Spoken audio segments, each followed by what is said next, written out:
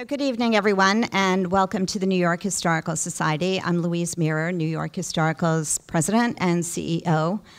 And it really is a great pleasure for me to see all of you this evening in our beautiful Robert H. Smith Auditorium. We are thrilled to welcome David M. Rubenstein back to New York Historical as moderator for this evening's program.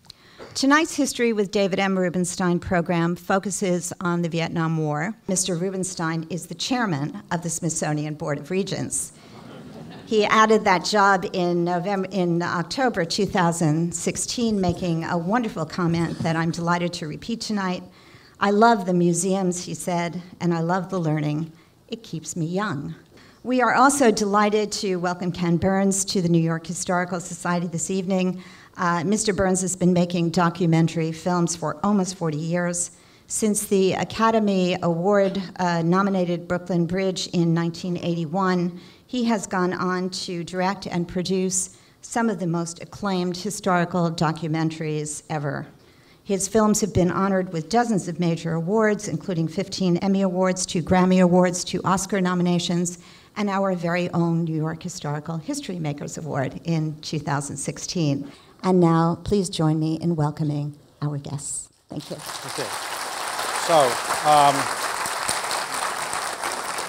well, Ken, I guess I feel obliged to ask you, are you considering running for president of the United States? No, definitely not. Oh, okay. I feel like I have the best job in the country. Okay. So many people, we are roughly the same age, same generation. Many people in our generation wanted to go to law school or maybe medical school or something like that. When you told your family you wanted to be a documentary historian, what did they say? Well, I think part of the reason why I arrived at that is that there wasn't much of that family left. And my mother had died of a 10-year battle of cancer when I was 11. You can imagine how demoralized the family was. My father was a cultural anthropologist, and I'm not that far off azimuth from that.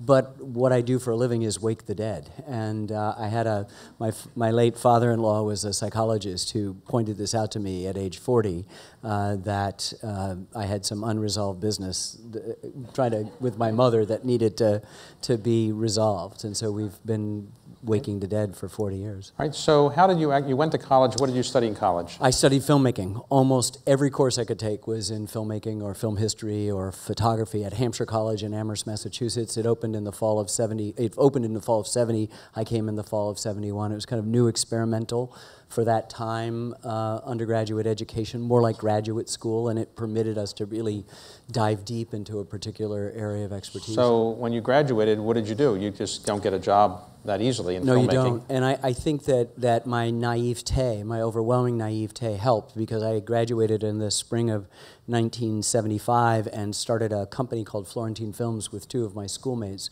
Roger Sherman and Buddy Squires, whom I still work with to this day. And we've never had other bosses. We've been making films I've been particularly focused in American history. All the films I've done have been in American history.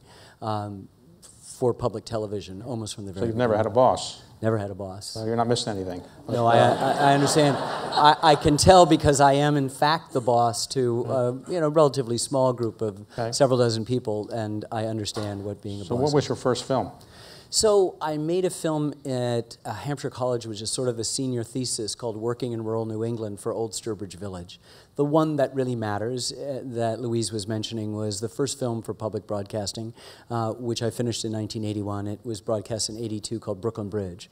The Brooklyn Bridge was about to turn 100 the following year in 1983, and I had spent 5 years of my life, when I looked about 12 years old, trying to sell people the Brooklyn Bridge. I spent a lot of my time with the tin cup out, and in that days it was raising $1,000 from the New York Dock Railway or $2,500 from Abraham and Straus, a department store, and I was actually handed an envelope. It didn't have cash. I wish I could tell you it had cash in it. On the second floor walk-up on Montague Street in downtown Brooklyn by Meade Esposito, the head of the Kings County Democratic Party, who thought if any film was going to be made, as he put it, about his bridge, he ought to have some skin in the game. And of course, as everyone in this room knows, Meade Esposito died in jail. So, all right, after that, you then did what which film next? I did a history of the Shakers called Hands to Work and Hearts to God, then a biography of Huey Long, then a history of how the Statue of Liberty got built, and then started work on the Civil War then. I did a couple of other films on the Congress and Thomas Hart Benton while I was spending the 5.5 years working on the Civil War. Remind people, on the Civil War, how long ago was that? That came out in the fall of 1970, so a long time ago. So it's, people forget it. How many years? 28 years 20 years ago. fall. 28 years, so yeah. It seems like not that long ago. No, and you know, the wonderful thing is that it's today is a school day in the United States, and PBS estimates that many hundreds, maybe even thousands of classrooms are looking at some of the Civil War today, as they did yesterday and will do tomorrow. And it took you 5.5 years to do that? And where'd you get the money for it? How much did it cost? So the budget for the Civil War was about $3.6 million. It came from General Motors, the Corporation for Public Broadcasting, the Arthur Vining Davis Foundations and the MacArthur Foundation and the National Endowment for the Humanities, who gave the largest grant of $1,449,500, which I repaid with program income within a year. And no one's ever done that in the history of the National Endowment for the Humanities. No money from Meade Esposito, right? And no money from Meade Esposito for that film, right. And how many people watched it? PBS estimates that 40 million people watched some or all of the series when it was first shown, which is still the highest rated program in PBS history. And just to remind people, in those days there were not as many, I guess, social media kinds of things. Nothing. So it was basically broadcast on how many consecutive nights? Was it? So it was 5 nights. There were 9 episodes, but we stacked. The first night was the first episode, and the subsequent 4 nights had 2 different episodes, and we finished with the 9th on a Thursday night. The music was quite lyrical. How did you pick that music, and where would the music ideas come from?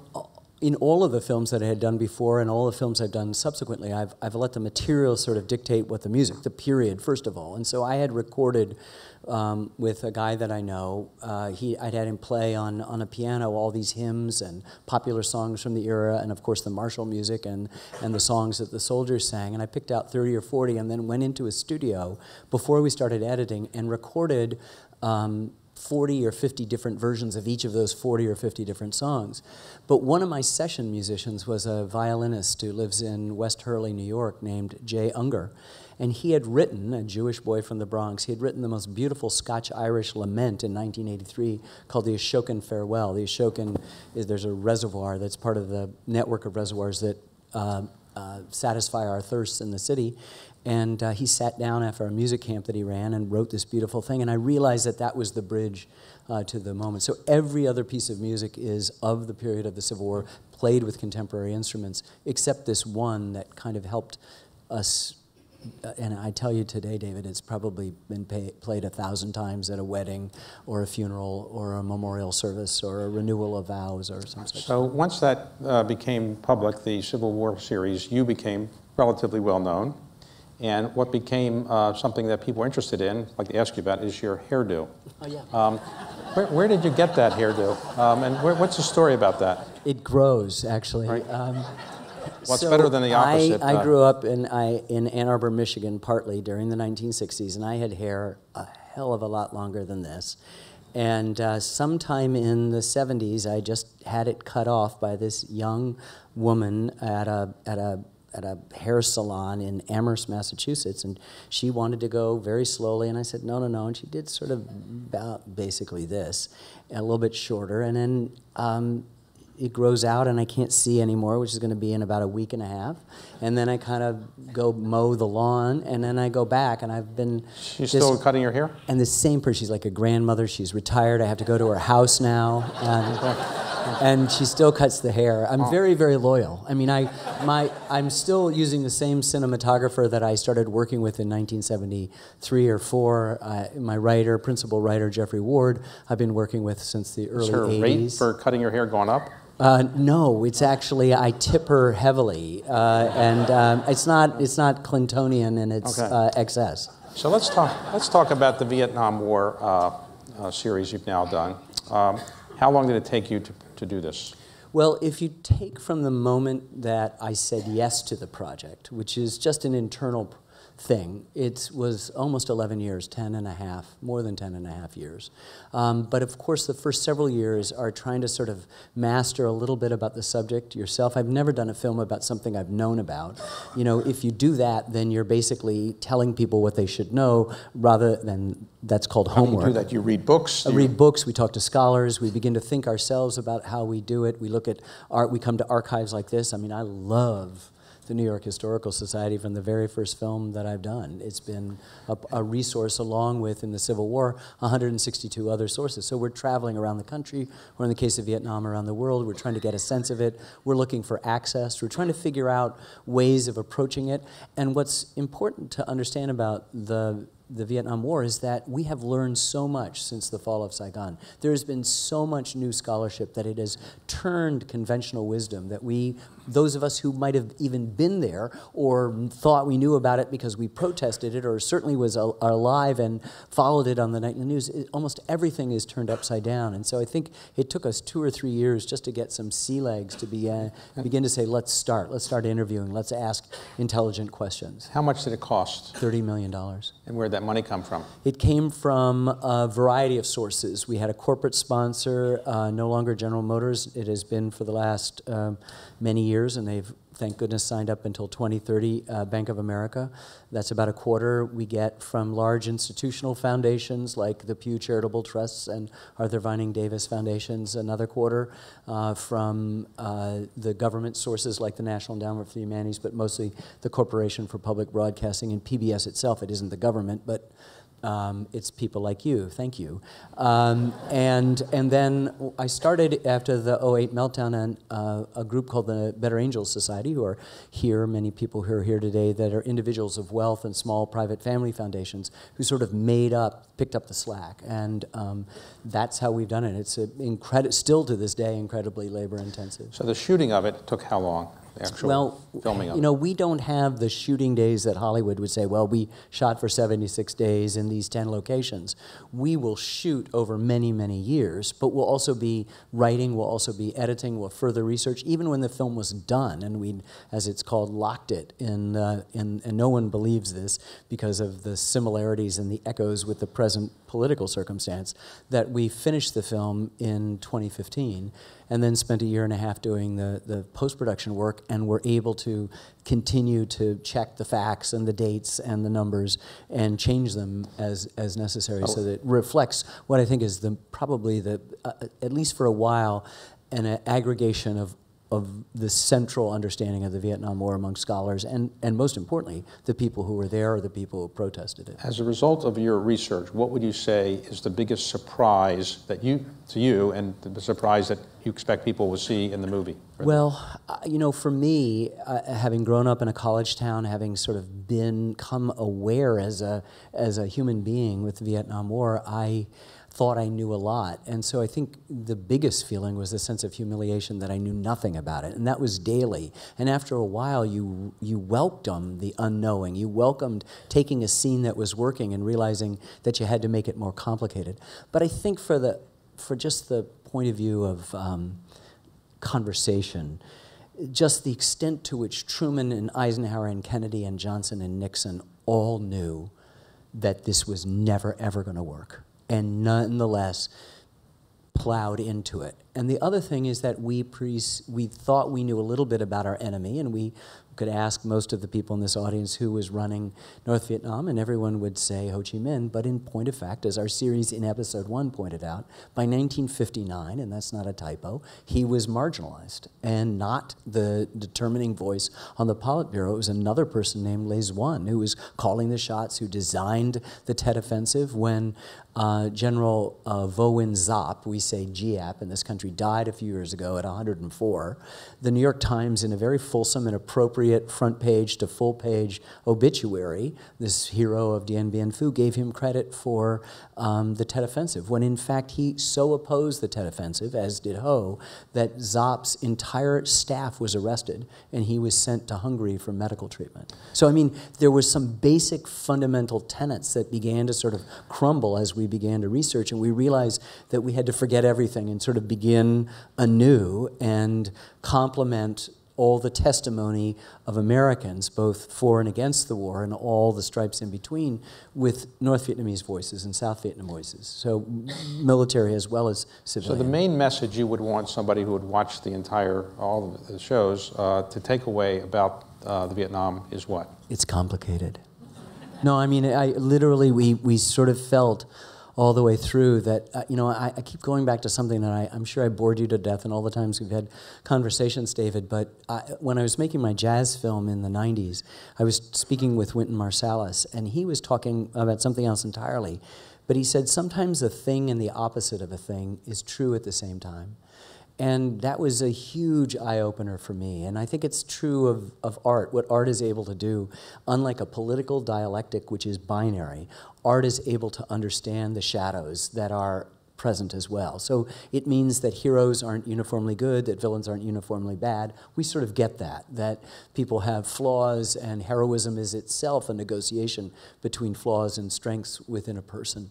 But I think in a larger sense, it permitted us to understand that we would better triangulate an almost unknowable phenomenon by hearing from all the different voices than by regurgitating kind of conventional wisdom or what the wisdom was that we'd arrived at today. And we found almost everything that we found to be true in one perspective looked a lot different when you were talking to a South Vietnamese civilian as opposed to an American civilian, and then again another view from a North Vietnamese civilian. And to review, I'd remind everybody, how many American soldiers were killed in Vietnam? A little bit over 58,000. There's several different numbers, and a lot of it has to do with how different groups, including the Department of Defense, counts them. And at any given week, what was the highest number of people being killed? I think the worst, the apogee, was in the spring of '68, and there were nearly 3,000 killed in a week. In a week? Yeah.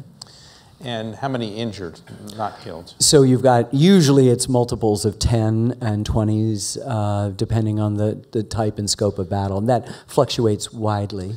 Okay, let's go back through the history of Vietnam. So in 1954, the Dien Bien Phu falls, and the Vietnamese kind of kick out the French. So Eisenhower is president.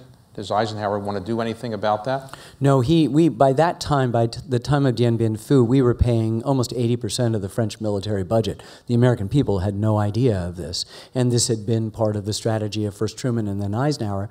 And when there was entreaties to intervene militarily at Dien Bien Phu, the general in Eisenhower and the politician in Eisenhower knew it was foolhardy, continued to support it. This was a battle that took place in advance of the Geneva meetings that would decide Vietnam's fate, and both sides wanted to sort of secure their position. So the battle happened. It was a terrible defeat for the French, and it essentially ended in the Geneva Accords that divided Vietnam at the 17th parallel, with the stipulation that in 2 years, in '56, there would be an election which not a single person who was breathing on Earth and was sentient knew wouldn't be won by anyone else but Ho Chi Minh. So when Eisenhower met with Kennedy, after Kennedy was elected, before Kennedy assumed office, did Eisenhower talk to Kennedy about Vietnam, what he should do with it? Actually, Eisenhower was more interested in Kennedy intervening in a communist insurgency in Laos, which Kennedy turned him down on. And then Kennedy almost immediately stepped in it with the Bay of Pigs. He then went to Vienna and was sort of humiliated by Khrushchev there, and then couldn't keep the Soviets from building the Berlin Wall. And so he spoke frankly to aides, saying, if we don't draw the line in the sand in South Vietnam, our chances of re-election. And Kennedy, who finds himself right smack in the middle of the history that we tell, is like every other president, both before and after, is the principal important decisions about Vietnam are made based on domestic political consideration, which is, will I get reelected? And when Kennedy assumed office, how many Americans were advisors in Vietnam? Somewhere between 16 and 17,000 advisors. He'd inherited about 700 from Ike. And then he had understood this new evolving strategy issuing out of not just the cataclysm of World War II, but the nuclear age that ushered in, that you weren't going to fight World War III, you were going to fight proxy wars, or what he called limited wars against insurgencies, and he would do it in different places, and Vietnam was where he was going to really commit. So how many people then, how many American advisors? But when he was killed in Dallas, there were almost 17,000. 17,000 then, but initially when he came in, it was about 700. 700. So the ruling leader and president of South Vietnam was No Ding Diem until he was assassinated by a coup 3 weeks before Kennedy was killed. And did Kennedy support the assassination? He did in a way that he came to regret. There had been his administration was very torn, as every administration had been, about what to do about Vietnam, and there are many people who said, just get out of there now. There's no good. Dien Bien Phu should have showed us that, you know, the bridge is out 2 miles. Don't crash through this barrier. But the Hawks won the day, and he tacitly, while he was on vacation in Hyannisport, approved a cable that was sent out by a deputy assistant secretary of state named Roger Hilsman that essentially gave the nod to the coup planners. There was still another month or two of debate within the administration until finally they did say to the generals who had decided to overthrow the increasingly autocratic No Ding Diem, and he was overthrown, took sanctuary in a Catholic church. He was a Catholic. But Kennedy was surprised that Diem was assassinated. And then they were promised his passage. Diem and his brother knew, who was a very strange man, and they were both assassinated. So, all right, so he's surprised Diem is assassinated, and he's assassinated himself three weeks later. Many people who have written about Kennedy after he died, people who worked in the administration, said that secretly Kennedy had told them that after he was reelected, he was going to pull out of Vietnam. Is there any evidence of that? I didn't find any, and we certainly would have done that. We're not in the what-if business. We're in the what-happened business, and it's always great to quarterback or you know, say, gee, if we'd pulled our pitcher in the 6th inning until the 7th, we would have won that game. Well, that may be true, but that's not what happened. And so the man who took over from John F. Kennedy was Lyndon Baines Johnson of Texas, and he had an ambitious domestic agenda. He wanted to be the reincarnation of FDR, and he did a pretty good job of doing that despite Vietnam, but he understood that his overwhelming weakness was foreign policy, and he said, foreigners aren't like the people I know. And so he kept every single one of Kennedy's foreign policy people, Rusk at State and McNamara, McGeorge Bundy, the whole lot of them, and Maxwell Taylor, they drove him, and he drove with them consciously into the escalation that would, by the spring of '65, put the boots on the ground. So he inherited 17,000 people, more or less, in Vietnam. When did he begin the escalation, and who prompted him to begin significant amounts of troops? Well, what happened was there was an incident in late July and early August of 1964, which we remember as the Gulf of Tonkin incident, in which we had sort of gotten the South Vietnamese Navy to attack North Vietnamese islands, which were in complete violation of the Geneva Accords. And the Maddox and Turner Joy, 2 destroyers, were in the South China Sea, the Gulf of Tonkin, sort of supporting this action. When a tiny, tiny North Vietnamese Navy came out to sort of, you know, say, don't do this, and they shot a couple torpedoes, everything missed. We shot some torpedoes, they missed, and then carrier-based fighter planes you know, disabled or destroyed these guys. But from that, there was sent to Congress this resolution that if anything happened, you know, that was significant, we would do it. And a few days later, some sonar people misinterpreted some signals and thought an attack had happened. And since an attack had been probable but hadn't happened, Johnson said that it had been probable, so it was likely, and they passed the Gulf of Tonkin, and he retaliated. How many people voted against the Gulf of Tonkin resolution? Nobody in the House of Representatives, 2 in the Senate. Morse and Gruning. Okay, so it's 2. Yeah. So okay, so that authority, there was never a declaration of war. That was all that Johnson ever had. That's all he ever had. And at what point did, as he's moving toward the re-election effort, in between 64 and 68, how many people did he have in Vietnam in 68? It was steadily escalating the presence, but what happened is that he felt he couldn't act decisively in Vietnam until he had been elected in his own right, that he was really a caretaker president, and he did have this domestic agenda. Kennedy, who had been terrible on civil rights, had a kind of late come-to-Jesus moment and had proposed a Civil Rights Act, which Kennedy would have been impossible for Kennedy to get through. Only Lyndon Johnson could have gotten it through, knowing full well what the cost of that that Civil Rights Act would be to the Democratic Party in the South, and it is exactly what happened. The anti-war movement began in 64, 65, and... You've got to say that the anti-war movement is the sort of the merger of a couple of tributaries. One is an American civil rights movement, which is beginning to activate young people in the North, and it's also an internationalist, leftist, but not far left, anti-nuclear proliferation movement. And so they kind of join when you realize, and you can see there's a wonderful poster in the exhibition here in which it's saying, why are we killing these people when we're supposed to have them have an election? So there are people, internationalists, who are hanging on to the fact that the Geneva Accords suggested that there ought to have been an election 2 years after the separation, and that this, you know, everyone knew that Ho Chi Minh would be elected to that, and it hadn't happened, and a lot of what we were doing was trying to support a regime that was trying to forestall any nationwide election. So who were the Viet Cong? So when Ho Chi Minh began his revolution against the French, he started an army he called the Viet Minh. And then by the late 50s, that had sort of, with the French gone, it was sort of reassembled through the work of Southern guerrillas and Les One organizing an organization that became the National Liberation Front. And the derogatory term for them was communist traitors to the country of Vietnam, or the Viet Cong is how it got abbreviated. And they are the guerrilla fighters in the South that are then augmented later on in the struggle by North Vietnamese regular soldiers. And how many Viet Cong really, did we ever know how many there really were? We have no idea. It's really just, it's grasping at an impossible number. The escalation is occurring, and at what point, let's say about 67, 68, Johnson's getting ready to run for re-election. How many troops did we have then? Almost 500,000 by that time, and over. And we peaked at over 500,000. All the troops were largely conscripted?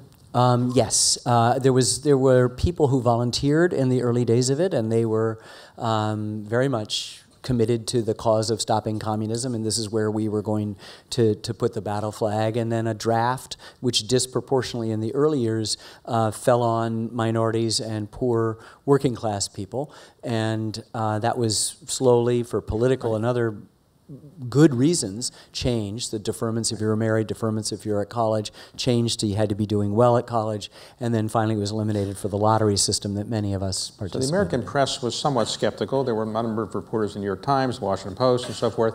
Was Johnson upset with that press? Well, initially that press was there, and it was Neil Sheehan and David Halberstam and Malcolm Brown and a lot of people, you know, Peter Arnett, a lot of people that we know their work, and they went there fervently anti-communist, willing to sort of, you know, be the cheerleaders for this new American effort, this new kind of warfare. And what they found is that the PR reports from Washington and the MACV headquarters, the military command in Saigon, were totally different from what they were seeing in the field or what the field commanders were telling them, and they started to write about it. And then Johnson said, you know, get on the team or get out. Now, there were things that McNamara had called body counts, I guess it was. They were counting how many bodies we had killed and so forth. How reliable were those numbers? Well, it's one of the great tragedies. You know, McNamara was one of those best and brightest. He'd come from the Ford Motor Company, taken a huge pay cut. He was sort of a pioneer in a field of systems analysis, and so he felt that you could quantify everything, that there was a metric that could make you understand. And so he was asking his commanders in the field for information that they couldn't provide, and they couldn't digest it, and they couldn't figure out what was happening. And so more and more they fell back on one of those metrics, which was body counts. How much of them did you kill? And pretty soon the field commanders understood that this is what they wanted to hear. So fire became indiscriminate. You weren't all necessarily had to be confident that that was an enemy combatant. It just had to be somebody that was moving, and I think they got inflated, but I also know a lot of human beings that were innocent were killed in a rush to fill these numbers. Napalm. Why did we use napalm? Napalm had been around since the Second World War, and it's gelatinized gasoline that has the tendency to burn really hard in wood and paper and flesh. and we'd used it in Japan, and we'd been causing McNamara to say that had we lost the Second World War, that he and Curtis LeMay would have been hung as war criminals by the Japanese. And then we had given it to the French. It's a chemical compound called 2,4,5-T, and it was called Agent Orange because, you know, Agent Orange of the defoliants that we used, and napalm was just something that we just kept using all the time. So Walter Cronkite made a famous visit to Vietnam. In '68. What did he conclude? Well, he had gone there to cover the Tet Offensive, which had taken everybody by surprise. We should have known a little bit. Lots of stuff was going on, and there was a good deal of intelligence that something was happening, and we kept misreading that intelligence. But needless to say, on January 30th and 31st, the Viet Cong and North Vietnamese in hundreds of places around South Vietnam attacked simultaneously, and it wasn't at American bases as much as it was at big cities. And their idea was that they would defeat the ARVN would run, that's the Army of South Vietnam, and that the people chafing under the autocratic rule of whatever regime is there would rise up against it. None of that happened. The Americans and the South Vietnamese won in every single one of those battles. But Cronkite was present for the most prolonged battle, which took place in the beautiful imperial city of Hue.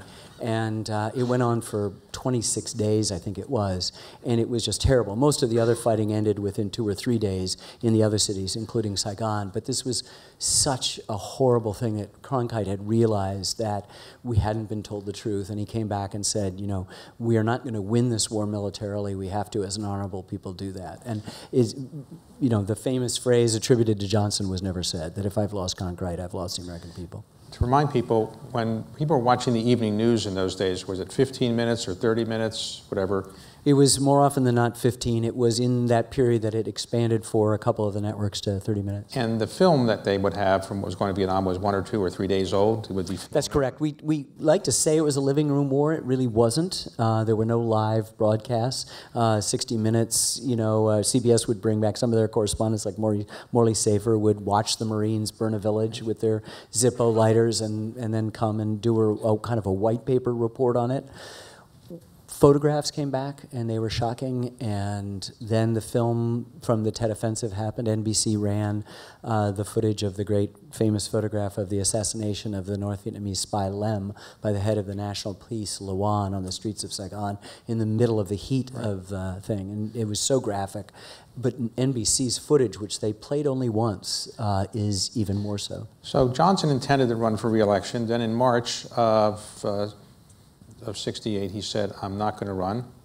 And was that because he really didn't think he'd get the nomination, you believe?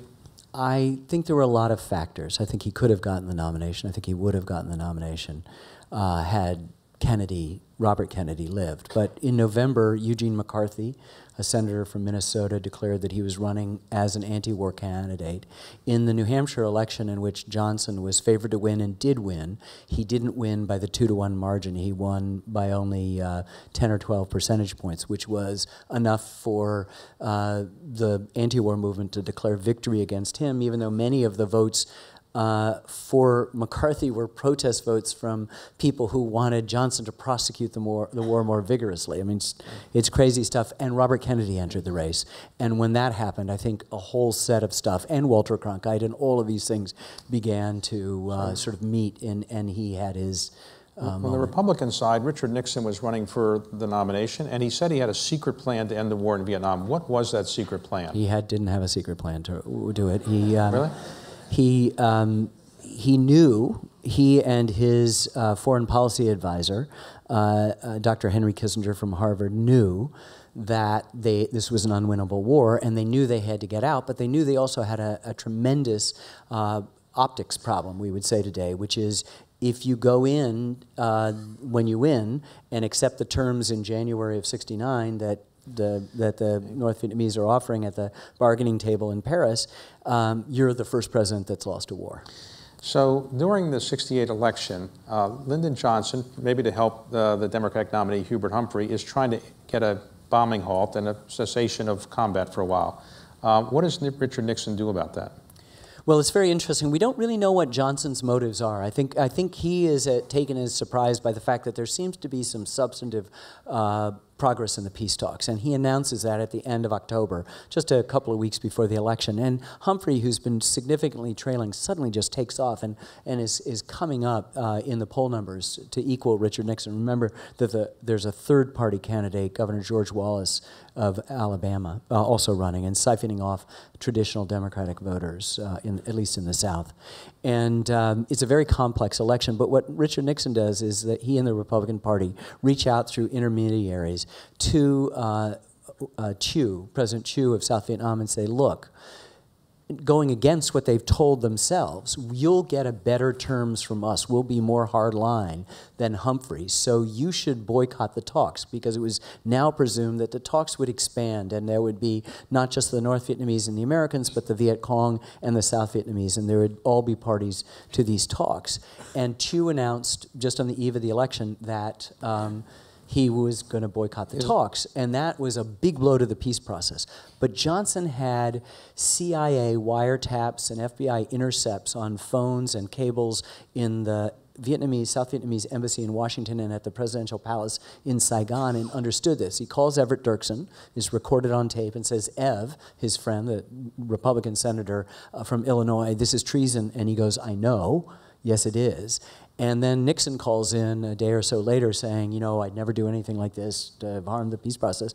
He was lying. And for some reason, Johnson didn't reveal this. And I've heard from some of the Johnson people, one of the projects we're working on as LBJ's presidency, is that Humphrey may have vetoed it, not wanting to win on a kind of false thing and look like a poor sport. But it's interesting, we tend to separate Nixon between domestic and foreign policy, but the Watergate is so completely linked to his terror that somehow the Democrats are going to get a hold. I mean, you can't make this stuff up. It's like the Michael Steele file, you know, the dossier. And he orders, well before Watergate, the firebombing of the Brookings Institution to get at a safe which he thinks possibly contains the incriminating evidence of his interfering with the South Vietnamese in that first election. So he won the election in '68 by the slimmest of margins, 43.4 to 42.7%. And so he has a secret plan, but there really is no secret plan. So how many troops were there, American troops, in Vietnam when Nixon was More elected? than 500,000. How many? More than 500,000. 500,000. All right. What does he do? Does he increase the number of troops? He talks about eventually, not right away. It's basically business as usual for a while, and then he talks about drawing down the troops and withdrawing, because he realized he can blunt the anti-war movement, which is growing and increasing numbers, and also militancy. And if he can isolate and drive a wedge between a vast number of folks who are just opposed to the war and those who want militant solutions to it, and he does I think a brilliant and smart thing, which was ending the unfair aspects of the draft deferments. So what was Vietnamization? That was one of his ideas. What is that? Well, it's an old idea. It was a French idea, which they called jaunissement, the yellowing of the fight. And it is based on the most incredibly ill-informed supposition, which is if the South Vietnamese can't win with 500,000 Americans, they're not going to win without the Americans. Just as the French thought, well, if we can teach the Vietnamese to fight for themselves, we can get out of here. It's just people trying to avoid cleaning up the mess or staying to finish it off in this case, if you're just looking at it in a cold political eye. So Vietnamization was a way of gradually turning over to the South Vietnamese army the principal fighting of not only the Viet Cong but the North Vietnamese invaders. Now, during the spring of '70, there is some undisclosed bombing in, I guess, Cambodia. That's correct. So we had always we've always wanted to go into Cambodia. We wanted to go into Laos. We bombed Laos. We dropped more bombs on the northeastern corner. And the reason we wanted to do that because we thought there were supply routes there. And they were. The Ho Chi Minh Trail is not one road. It's not like Fifth Avenue, right? It's like this braided trail of thousands of jungle paths. It's mostly in Laos and extends down into Cambodia and enters at many points in South Vietnam. And we put more bombs in the Laos portion of the trail than we dropped on Germany and Japan combined by a multiple and didn't stop the traffic at all. But we also had a relationship with with King Norodom Sihanouk in Cambodia. When he was overthrown, a pro-Western guy, Sihanouk kind of played it both sides. And when Lon Nol came in, he was pro-Western, and that gave Nixon a chance to do what military commanders, which is to get in to start bombing in Cambodia. And when we found out about it, the peace movement was reinvigorated. And what happened at Kent State? Well, there were protests at literally hundreds of American campuses, but at Kent State, it obviously became the nadir of the protest time. Protesters had burned down an old wooden ROTC building, set fire to it actually a few days before May 4th, and had prevented the fire department in Kent, Ohio from putting out the blaze.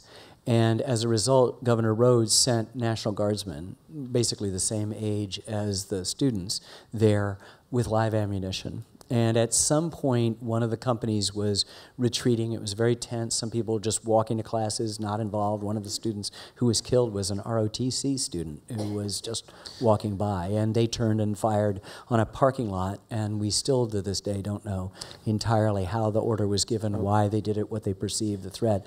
But 4 young people, 2 men and 2 women, were killed, several injured, 1 paralyzed for life. And it was an overwhelmingly popular event, in polling told us. Towards the '72 election, Nixon's running for re-election. He wants to say that there's some progress. He sends Henry Kissinger out to the press briefing room, which is the first time he was ever allowed to speak in public because of his accent. Thick German accent, yes. So they never wanted, they thought he would sound like Dr. Strangelove, so they never actually would let him, it's true, they never let him speak publicly before. So they sent him out there. What did he say, and what was the basis for his statement? Well, he had begun to see that there was a huge appetite on the part of the 2 North Vietnamese patrons, the Soviet Union and Communist China, to just get it taken care of. Like, stop arguing the small points.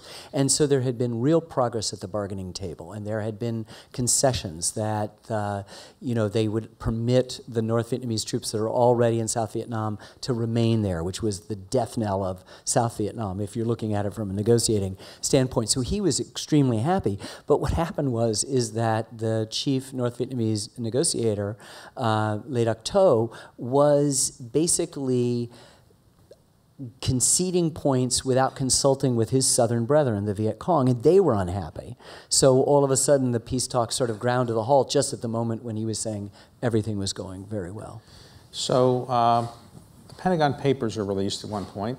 What were the Pentagon Papers, and why was Nixon so upset? Because it really wasn't about his administration so much. So at one point in the war, I think reflecting his from the beginning anxiety that this wasn't the right thing to do, Robert McNamara had ordered Leslie Gelb, a civilian employee of the Pentagon, and Robert Gard, a military attaché, to begin a kind of history project in his closet, as he put it, which was a big room, and collect the data going back to the Truman administration of the history of our involvement in Vietnam. And it is this damning portrait of president after president and diplomat after diplomat making the wrong decision and knowing full well that this was not going to work out, but saying the exact opposite to the American people. And they were working with a subcontractor, the RAND Corporation, and on the RAND Corporation staff was an ex-State Department guy named Daniel Ellsberg, had been in Vietnam, served a year there, had been very gung-ho about the war, but had grown disillusioned with it back at the RAND Corporation. And when he read this report, he began with a comrade there named Anthony Russo to copy the material, and then, as you know, the rest of the story, Neil Sheehan and the New York Times began to print it, and now, as the celebrated movie The Post did, they joined them. Now, Nixon is reelected overwhelmingly against George McGovern in 1972. How does the Vietnam War begin to wind down? Well, he's already begun to pull out troops, and by the time that he's reelected, there are almost no American combat troops there. And what happens between the time of his reelection and taking office in his second term is a kind of just devolution into a civil war, which is, without a doubt, in anybody's mind, is going to end up in a North Vietnamese. But ultimately, the peace agreement is signed. And the peace agreement is signed in late January of '73, I think it is, and we had also done a little smoke and mirrors saying, well, it's not about all the things we said it's it's about POWs, you know? It's about getting our soldiers back. And as one reporter told, or a military person told a reporter, you'd think we came all the way to South Vietnam from the other side of the world to get back our 600 prisoners. Is that how many we had, 600? About it. And how many? Some of them were there for 8 or 9 years. Well, Everett Alvarez was shot down in early August of '64, and this is the spring of '63. So you can do the math. That's a long time. And we interviewed Everett for our thing, and we also followed other POWs, and you know, probably the most famous one is John McCain. So Nixon leaves office because of Watergate. Gerald Ford becomes president. What is his role now in trying to end the final? He can't do anything, because what has happened is that the will of the American people has changed against the war. They may have overwhelmingly reelected Richard Nixon, but the scandal of Watergate is also turning people against the Republican Party, and the people who not only believe we should have never gotten into Vietnam, which has been a majority for several years, has now a majority of Americans think we should get out of Vietnam right away, no questions asked. And so their elected representatives in Congress begin to cut off funding. And Ford can argue for sort of emergency funds to keep up military stuff, but it's not going to happen. And eventually it's just pulling the Americans out, and through the stupidity of the American ambassador in South Vietnam, many of the options for evacuation are cut off because he refuses to say that Saigon's going to fall. And so we end up getting a fraction of the South Vietnamese people out that we wanted to. So there's the famous helicopter taking off from the American... That is not the embassy. That is one of several collection points throughout Saigon. It's an apartment building or an office building of several stories that has a tower on it. It was an appropriate landing zone, not for the big Hueys, but for the smaller helicopters and the line of people. The South Vietnamese who supported Americans that didn't get on a helicopter, were they killed? Or what happened? There was a great fear there was going to be a bloodbath, and no doubt, particularly in the countryside, there were many, many thousands of acts of personal retribution within the kind of small communities, of which some people would be in support of the government, some people would be neutral, some people would have joined the Viet Cong, and it was terrible. The Vietnamese that took over, the North Vietnamese when they were victorious, now Vietnamese, said that ordinary soldiers would spend only a few days in re-education camps, and officers, it might be a month or so. We interviewed one of our interviewees, a South Vietnamese General T, spent 17 years in a re-education camp. How many Vietnamese actually came to the United States as a result of the war? I think it's over 500,000 came. The millions of people tried to get, not millions, but several million got out of Vietnam, boat people, and went to various places. Many died along the route, tragically. Now, historically, when we fought a war, when the war was over, the American soldiers were honored. We had ticker tape parades for them and so forth. What happened in Vietnam with the soldiers? Well, a lot of it had to do with this is the first time the American people had been, by the time the war ended, against the war. But I would like to say that it's a much more complicated thing. There were no ticker tape parades of those kinds. Some towns did do that. Some soldiers were welcomed home. But the way the Army recruited and deployed and then returned soldiers was singular. It was everybody came home alone. Everybody went to war alone and came home from war alone. And so there was not the opportunity that we had in previous wars. You mean they flew them over commercial planes or something? Or? Sometimes chartered commercial planes, but you didn't come home so that your town would do something unless your town was disposed to do something. So the opportunities for that, but you already had a public, and the advice, I mean, we all hear the stuff about they spit on me or they did this or whatever, but essentially the saddest thing to me is that people said, go home, grow your hair long, don't take off your uniform, don't say anything. Why was it so controversial to build a memorial to those who died in Vietnam? I think because the war was so contested itself that it became, as we find ourselves incapable of doing today, avoiding the binary responses of politics. There has to be something wrong with whatever you're going to do, because the war was so contentious, then a memorial, a priori would be. Thank you very much for doing this for the country, and extraordinary, and I've watched it, and I'm going to watch it again and again. I hope everybody else does, and thank you again for being a great American and producing this. Thank you.